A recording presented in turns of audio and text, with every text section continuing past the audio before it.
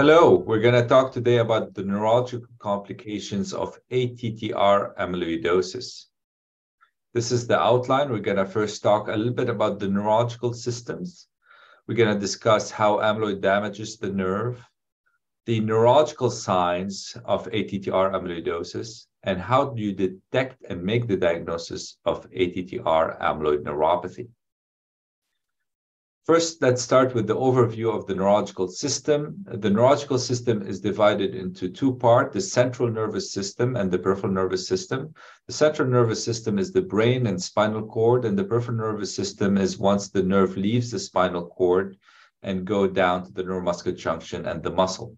There's also a very important neurological system called the autonomic nervous system that control the bladder, the bowel, the blood pressure, the heart rate, and so forth. And this is also divided into central and peripheral. The ATTR amyloidosis mainly affect the peripheral nervous system, but can also affect the central nervous system. What happens with nerve damage? There's two types of nerve damage. There's the demyelinating nerve damage, and there's the axonal nerve damage. With amyloid, we're dealing mainly with axonal nerve damage. So when you do your nerve conduction study and biopsies, you're going to find an axonal neuropathy rather than a demyelinating neuropathy.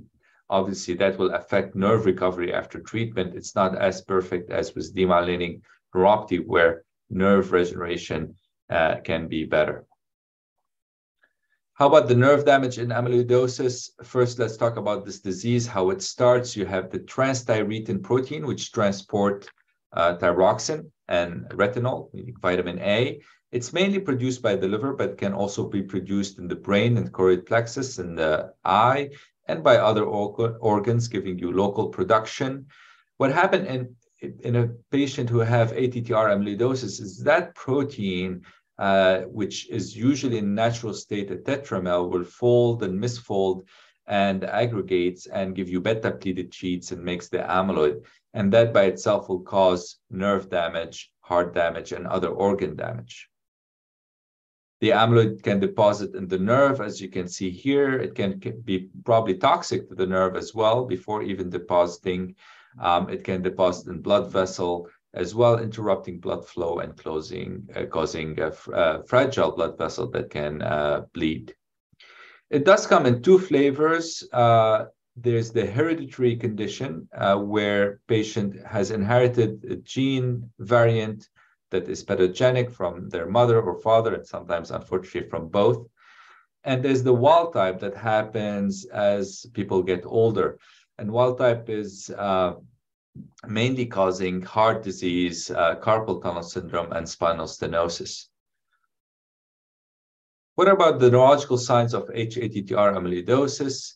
The neuropathy is typically a length dependent, meaning that the distal part of the limb, mainly the feet, starts at the feet, and as the disease progresses, it's going to move more proximally, involving the ankles and the calf, and then the knees, and then eventually the hands at some point.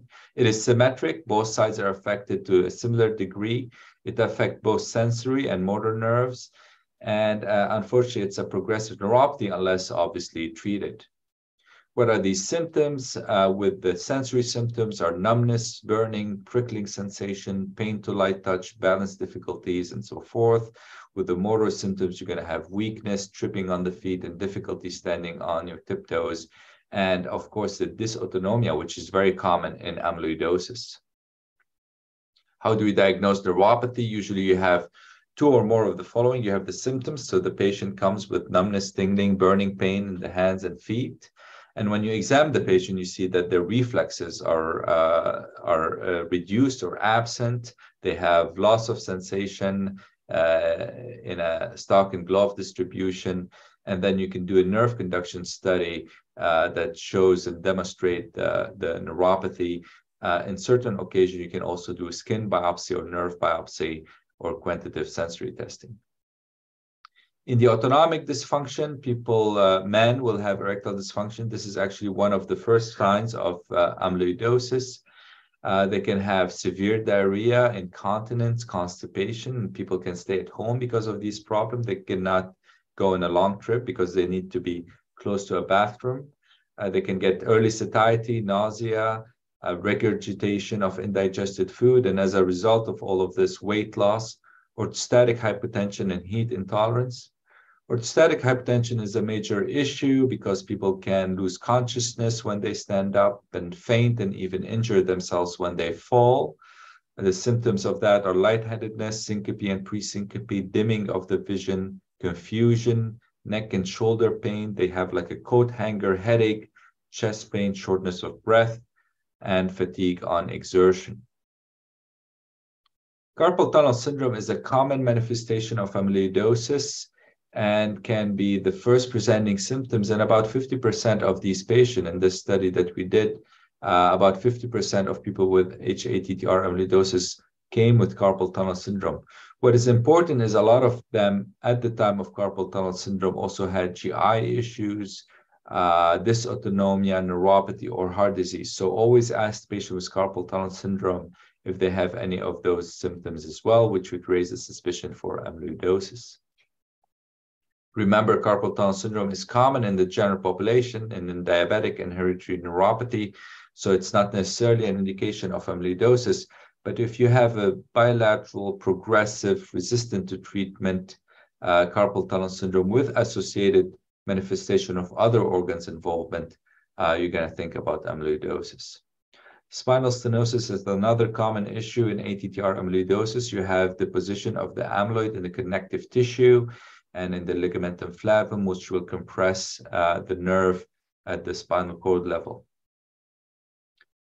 Amyloid can also be deposited in the eye, and people can present to you with floaters that affect the vision. If you remove those and stain them for Congo red, they'll stain for Congo red. They can also have glaucoma, cataracts, dry eyes, and other problems with the amyloidosis. Amyloid can deposit in blood vessel and in the brain. It can cause bleeding and leptomeningeal infiltration. So you have to look at those. And as we treat people with our TTR silencer, which mainly target the liver at this time, and if you follow people long enough, you may have more and more CNS manifestation. You can actually demonstrate that with brain imaging and PET scans of the brain and demonstrate that there's amyloid deposition in there. How do we detect amyloid?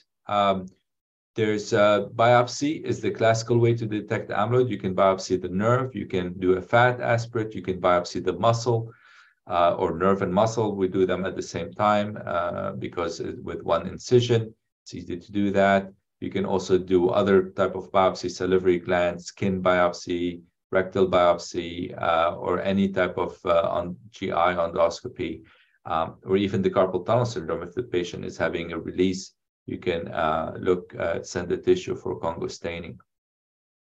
In addition, you can do a PET scan of the heart, PYP scan, which will demonstrate amyloid deposition. And if the patient doesn't have a monoclonal gammopathy, then you can consider this as a positive sign of amyloidosis without necessarily undergoing a biopsy.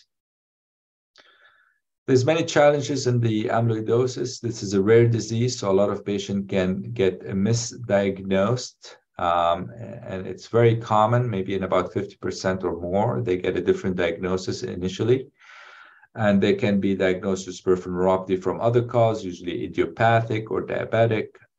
They can be diagnosed with CIDP, ALS, fibromyalgia, and so forth. So be careful with those, especially if the patient has severe autonomic dysfunction, they continue to progress despite treatment, and they have evidence of multi-organ failure, then you're going to think about amyloidosis.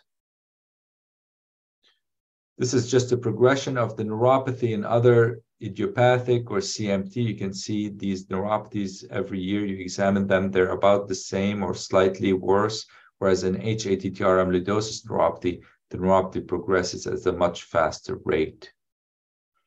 Other challenges is that patient can have the variant, especially now with family screening, but not necessarily have amyloidosis yet. So we don't start these people on treatment.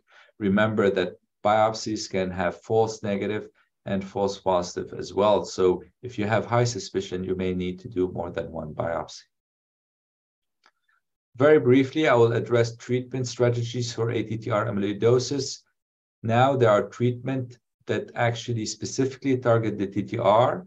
They can decrease mortality, decrease morbidity, and even improve the neuropathy and the heart failure. So it's very important to make this diagnosis because you're going to significantly improve your patient lifespan and quality of life. We can also treat the symptoms themselves, such as the diarrhea, hypotension, and edema, and so forth. So thank you very much for listening. I hope this will raise awareness about amyloidosis and ATTR neuropathy.